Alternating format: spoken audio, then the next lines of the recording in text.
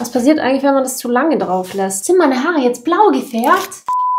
Hello, so beautiful. Ich mache mir regelmäßig Strähnchen und dafür war es jetzt echt mal wieder Zeit. Ich zeige dir, wie ich es gemacht habe. Action, fast in Echtzeit, weil es wäre ein bisschen langwierig geworden. Deswegen habe ich schon vorgespult.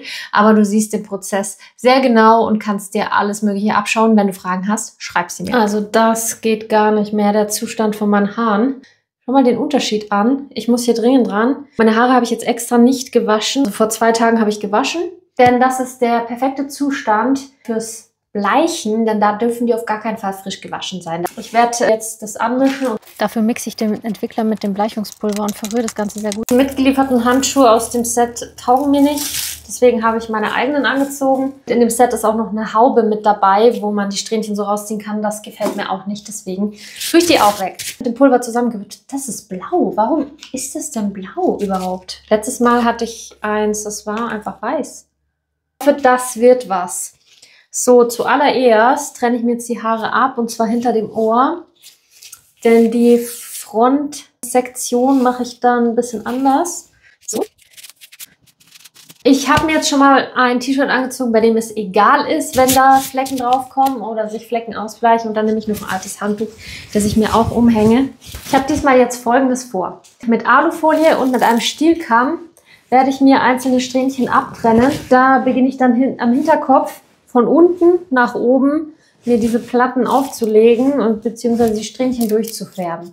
Das mache ich zum allerersten Mal. Ich habe keine Ahnung, ob es klappt und wie das Ergebnis werden wird. Beim letzten Mal, wo ich selber gesträhnt habe, hat mir der Flo geholfen und da haben wir eine Balayage gemacht. Diesmal will ich richtige Strähnchen, damit es auch mit dem Ansatz verschwimmt und sie nicht insgesamt so hell aussehen, wenn ihr versteht, was ich meine. Problem ist halt auch nur, dass ich hinten überhaupt nichts sehe.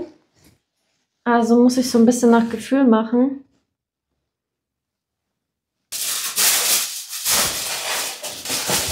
Problem gelöst. Ich bin jetzt hier einfach aufgestanden, an den Spiegel gegangen. Jetzt mit dem Stielkamm einzelne dünne Strähnchen raussortieren. Das ist echt schwierig. Ich habe mir so viele Tutorials dazu angeschaut, damit ich auch alle möglichen Fehler vermeiden kann. Da hat es so leicht ausgesehen. Aber ich glaube, das ist ganz gut so.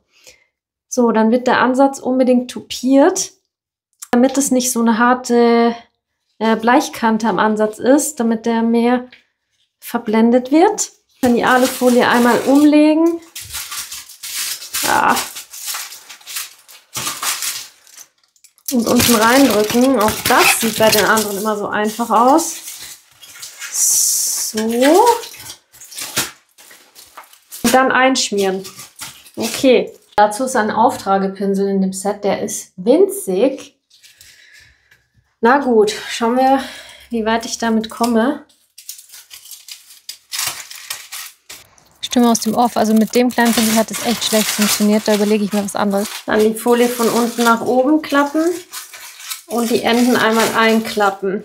So, dann hat man die erste Sektion. Und jetzt habe ich schon überall Bleichmittel an den Handschuhen. Das ist nicht so gut. Die Handschuhe kann man gut abwaschen, das habe ich dann auch mehrmals gemacht. Das Abtrennen am Hinterkopf mit dem Kamm, das ist wirklich sehr schwierig und anstrengend für die Arme. Aber ich krieg's irgendwie hin und ich kann euch jetzt schon mal sagen aus Erfahrung, es wird einfacher, man kriegt mehr Übung.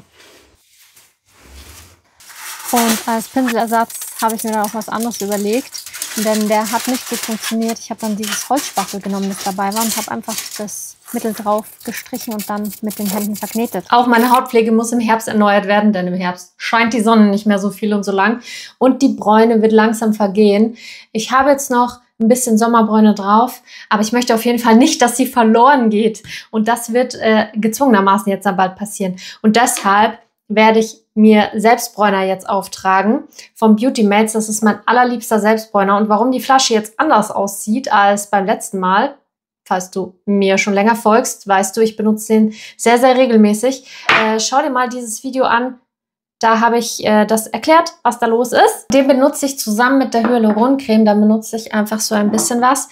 Das ist bei dem mega gut, dass man den individuell dosieren kann, je nachdem, wie viel Bräune man erreichen will. Man kann 1 bis 3 Tropfen reingeben. Man kann den jeden Tag anwenden oder einmal die Woche. Ich nehme jetzt 2 Tropfen. Vermische das mit der Creme und trage es mir so zusammen auf dem Gesicht auf. Das ist der beste Gesicht selbst, weil er macht eine natürliche Bräune. Man kriegt überhaupt keine Flecken oder Streifen. 3 Stunden sind jetzt vergangen und das ist jetzt das fertige Ergebnis von meiner Bräune. Du siehst, erstens mal, meine Haut wurde super gepflegt. Sie sieht gesund aus, der Haar sieht frisch und strahlend aus. Mir gefällt das total gut. Gleichzeitig sieht man, dass man gar keine Flecken sieht.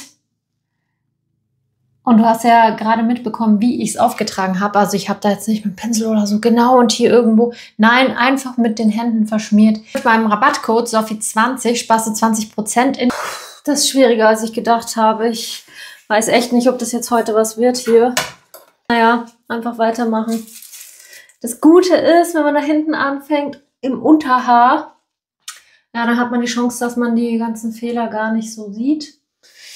Und bis man da oben angekommen ist, dass man es besser kann. Hoffen wir mal.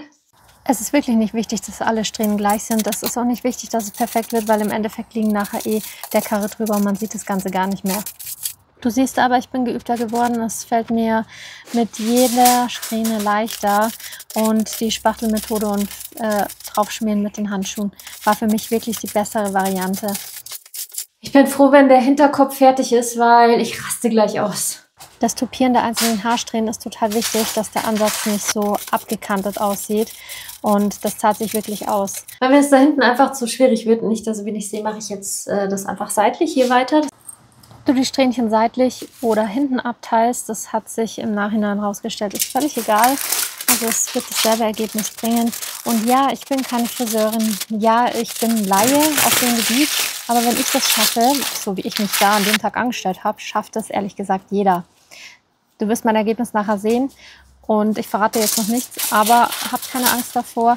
Wichtig ist nur, den Haarton richtig abzustimmen, nicht zu viele Nuancen auf einmal zu färben. Und wenn deine Haare schon gefärbt sind oder gebleicht, dann lieber einen Experten fragen. Bei mir war das jetzt halt nicht der Fall, deswegen kann ich das ganz bedenkenlos selber machen. Ich verlinke dir auch mein Produkt, das ich verwendet habe. Das war von Sayos und hat mir ehrlich gesagt ganz gut gefallen.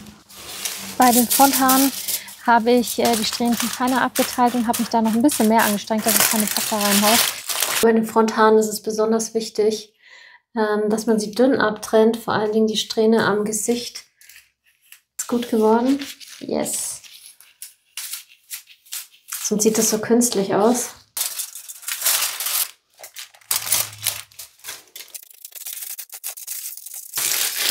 Oh, das war die letzte Strähne. Eigentlich soll man das 30 Minuten jetzt einwirken lassen, aber die unteren, die sind jetzt locker schon 30 Minuten drinnen, weil ich so lang gebraucht habe.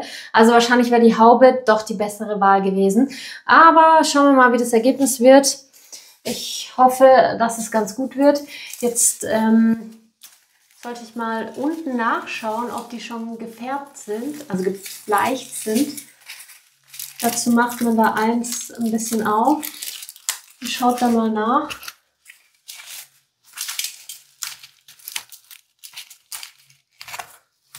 Naja, oh, ja, fleckig geworden, gell? Zu wenig Produkt wahrscheinlich verwendet. Da haue ich noch mal was rein.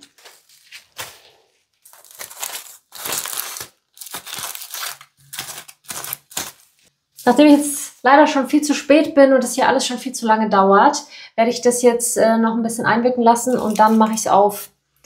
Schauen wir mal hier kurz rein. Hier ist es auf jeden Fall schon heller geworden, nehme ich an. Ja, genau. Was passiert eigentlich, wenn man das zu lange drauf lässt? Hat damit jemand Erfahrung? Hinten sind sie jetzt schon 30, hier jetzt erst 5 oder so, da schon 10, keine Ahnung. Wir lassen es jetzt noch ein bisschen einwirken und dann holen wir sie mal raus. Die Stunde der Wahrheit. Ich fange hinten an.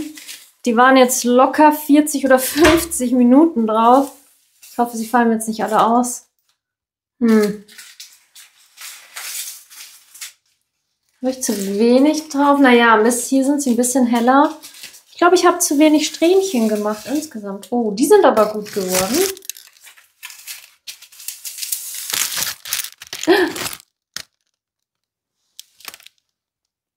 Okay, das ist sehr weiß. Jetzt beeilen wir uns lieber, dass die nicht noch länger drauf bleiben. Sind meine Haare jetzt blau gefärbt? Ah!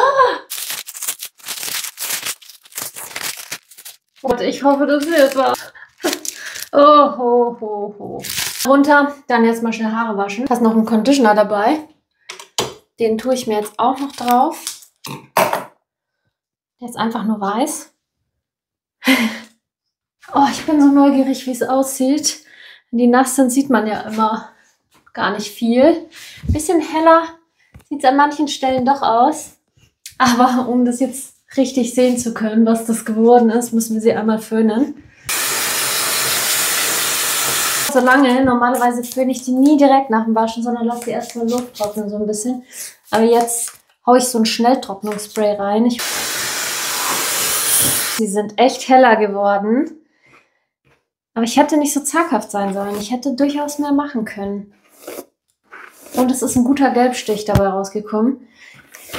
Muss ich mir nochmal ein Anti-Gelbstich-Shampoo besorgen. Aber das sieht doch hier schon ganz schön aus. Der Ansatz ist viel heller. Also das hat es schon gebracht. Das ist wirklich schön geworden. Es sind auch keine fetten Balken. Am Ansatz ist es schön ausgeblendet. Das sieht echt natürlich aus. Schauen wir mal unten rein. Jo, das passt auch, würde ich sagen. Da ist so ein Batzen. Ja, das war nicht so ganz gut hier. Hinten. Wow, da ist es hell geworden. Da war es auch so lange drinnen, weil ich so langsam gearbeitet habe. Aber hier, ja.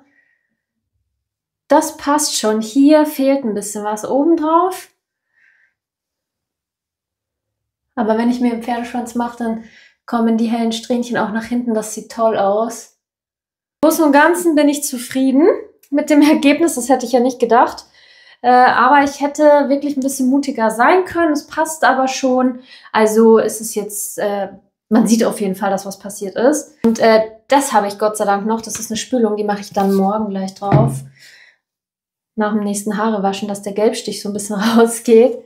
Wenn ich jetzt einen Pferdeschwanz mache, ja, dann ist es auch mehr aufgehellt.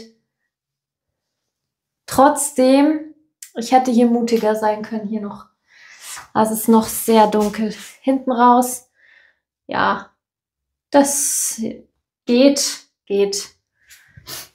Ich habe noch ein bisschen was übrig. Ich weiß nicht, ob man das konservieren kann, ehrlich gesagt. Ich werde da jetzt einfach Alufolie drauf machen. Vielleicht kann ich ja morgen nochmal benutzen.